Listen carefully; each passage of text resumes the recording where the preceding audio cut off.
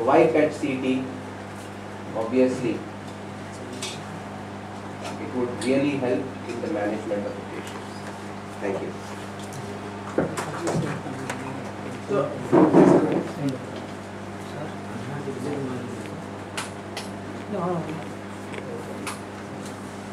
conclusion.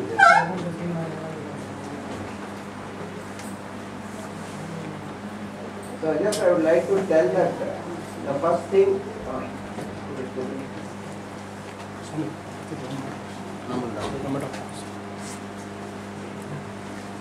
the CT is the first imaging test in most of the cases. So that should be the algorithm.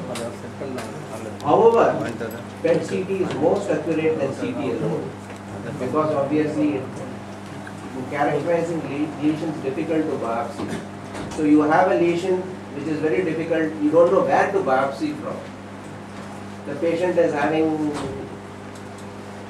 a lot of necrotic tissue, you don't know where to take the biopsy from. You have the serum markers rising, you have the CA rising, you have CA 19.9 rising, and yet you don't see any this thing on CT. And knowing the response to chemotherapy, PET CT changes management in 36. It is helpful for differentiation between viability and non-viable myocardial intervention. Thank you.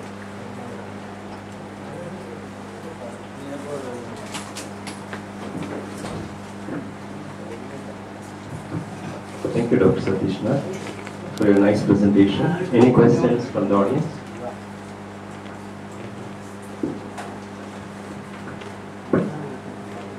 Pathological difference between tubercular granuloma and other type of granuloma? I don't think we are only here dealing with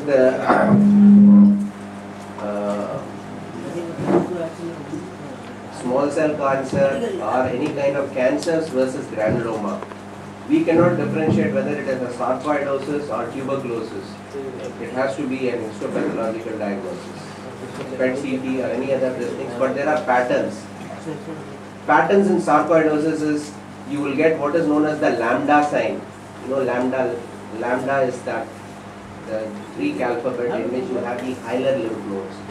Similarly, you have what is known as the panda sign. Panda is one of the beer, and it gives uptake in the salivary glands. So these are the classical listing of sarcoidosis.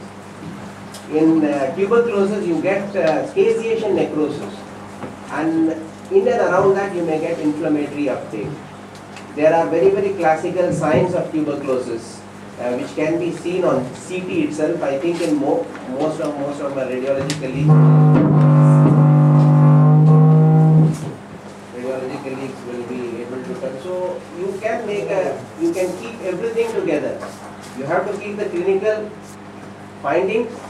You have to keep the radiological findings, you have to keep the PET CT findings, put everything, discuss with your physician.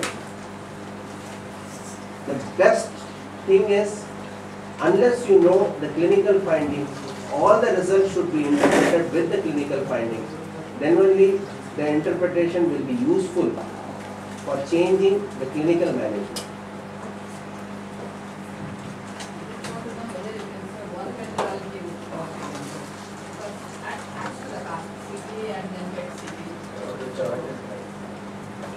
At present, we are charging around 22,000. But what has happened is we have got the new cyclotron, which has got now only the first run has come in Kamakshi, and the FDG cost, because now we were getting the tracer from Mumbai and Bangalore. Since it has come in Chennai, I think it is going to come to approximately 12,000. So it is going to be a one-shop stop. We're going to do a whole body CT from head to the foot. You are going to do a complete contrast. You are going to do you're going to give a complete oral contrast. You're going to do a complete IV contrast. You're going to scan from the head to everything. So it should be, the main thing is we are all targeting it to make it economically viable. We are trying to make it around 15,000 for the whole PET CT scan. So at present it is 22,000, but within maybe a year or so, costs will drop. The answer to the question of differentiating infective granulomas is when the more molecular advances come and they are able to get a target molecule which only catch the Mycobacterium tuberculosis or which only catch the aspergillosis, that time only we can expect the PET-CT to give the ecological diagnosis. Till that time it is very hazardous.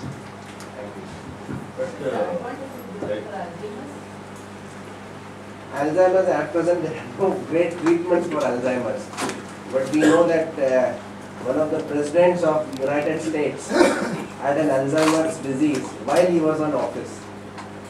It is said that one of Ronald Reagan was having Alzheimer's. So we cannot have these kind of people who can forget everything. So now the second thing is there are molecules which we are trying. There are new monoclonal therapies starting for treatment of Alzheimer's. However, we have a modality to tell. There are other kinds of dementias which are treatable, like multi-infarct and other things. To differentiate between multi-infarct and other dementias, you can use PET-CT to know, yes, it is Alzheimer's dementia. Tuberculosis or some products we have to depend on tissue biopsy. Is there any worth the trying 23,000 to know that it is a granuloma, or it is not a confirmative thing? You are spending money just to isolate either granuloma. You are not doing it in an add-on investigation, and it is not a confirmative investigation. And you want to spend 23,000. Is there any other mode of? You said interpreting with the clinical finding and all. Obviously, then what you are telling, I absolutely agree with you. For diagnosis of tuberculosis and this thing, I don't think you need PET-CT. But now there have been 3 or 4 papers now. The BAL group and All India Institute is working on this. That now PET-CT is being used to monitor therapy, especially in case of bone tuberculosis. That when you are going to stop rifampicin and INS, whether you should stop after 5 months or you should stop after 6 months, stop after 1 year. So what PET-CT will help you to do is you do a pre-scan and for the lesions to become metabolically inactive. So to know when to stop the therapy, now it is still an ongoing trial. It has not come into the market. This is one of the uses. And again to know what are the other sites of involvement. Suppose there are different other kinds of tuberculosis. Now tuberculosis can present in different ways. You can have dominant tuberculosis. You want to just know what are the other sites of, like how you do a bone scan. You can know that whether there are lung areas, there are lymph nodes, or whether there are other areas of involvement, there are bladder involvement and other things. So in that you can make a one-stop shop. You can say, yes, these are the other areas which are involved. And what are the type of therapy you're going to tailor for these kind of patients? Yes, you can say you can treat some of the patients really aggressively. Some of the patients you need not treat so aggressively. You can go for a standard regime. There is no standard regime for the kind of extrapulmonary tuberculosis. So this is an ongoing trial. It's not come into practice, but this could be one of the uses in tuberculosis. Sir, I agree with you totally because I only asked because recently somebody of my own male, a diabetic, who came to my clinic with body pain, severe body pain. But when I looked at his eyes itself, it was severe anemic, should be around 5. So when I called, when I told him that he has to undergo test to confirm what is going on, I examined him and I found a little ascites also. So I told the family members, I just gave a prescription of B-complex, I sent the patient and I called the son whom I know. I told your father is having some CA, he has to immediately be admitted or investigated at least. Then the next day, the next moment the man told I will take to the hospital where he is undergoing diabetes treatment for past 20 years in Raipuram. So he took there and then the third day he called me, doctor, they told that some cancer is there, so they need us to send to Cancer Institute. So in short, after CT in hospital, the doctor are there, they told we will go for PET scan. PET scan report confirmed whatever CT was told. The report I will read: polylithiasis with chronic cholecystectomy, polydolithiasis with biliary tree dilatation, cirrhosis of liver with multifocal ill-defined FDG-avid disease in both lobes of liver. The patient needs further evaluation with biopsy and serum AFP levels.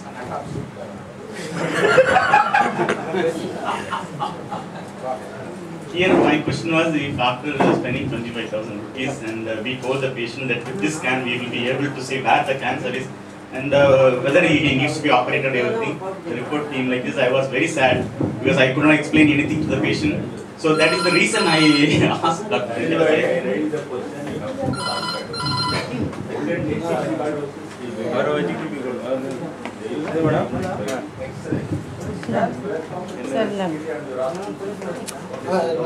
And then go for biopsy and then confirm.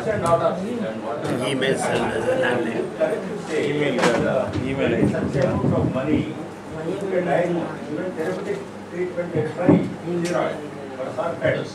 So I don't think it is justifiable to spend for differentiating the thing. And you said analyzing the diagnosis, and for that point I have raised it. No, as sir was telling, I would just like to make a small comment on this thing.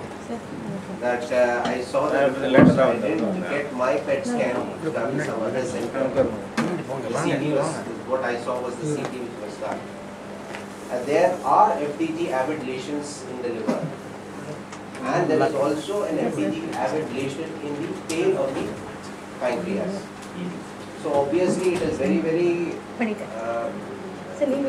certain. Like you see an FDG-avid scan, you see the lesion. It's like something like a bone scan. You see multiple areas. You see the lesion in the pancreas, and you see the lesion in the liver. Obviously, it is a stage 4 disease.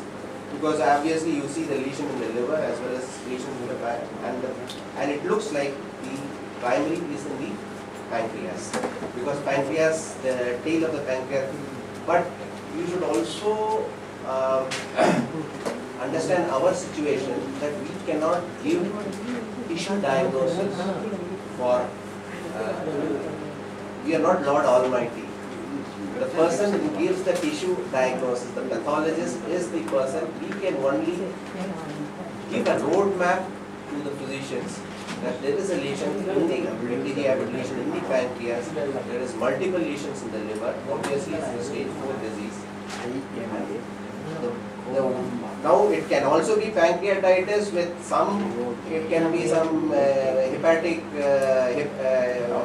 abscess. If somebody says that. But in a clinical the patient, I think the enzyme levels were elevated for this patient. Patient had ascites, patient was grossly cachexic. You have FDG-avid lesions. So I think the best thing is, more than anything, we have to interact more. And there are a lot of things which a radiologist can tell. Yes, I think it is a stage 4 disease, sir. But a lot of things cannot be written in writing, because it may become a medico-legal problem later on. So a lot of times I think we should interact more often, and we should, and we also, we cannot just without seeing taking history of the patient or anything, just see the scan and leave them. The CT showed almost 3 lesions. Then they wanted to confirm what is the problem. That is the reason they took PET scan. So now patient, we are explaining it is the lesion is there in the pancreas, in the this one, and we can finish with that. But when we say PET scan, we say where is the primary one and whether it is to be operated, and then we are sending there. So here also it is only 3 lesions are there, probably this and probably that. Then patient will think, why do you this one? The same what doctor has told. So here PET scan, whether if it is very much indicated, then we can avoid all CT, everything, straight away we can go for a PET scan. Once it is diagnosed to be made as cancer for differential diagnosis. Maybe there could have been another